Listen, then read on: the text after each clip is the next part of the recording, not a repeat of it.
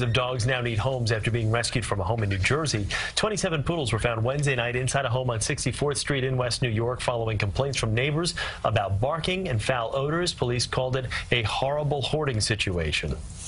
These dogs were fully matted, never groomed, no known shots. Asked the owners what's going on, but it looked like they were wearing like shaggy rug carpets for small dogs.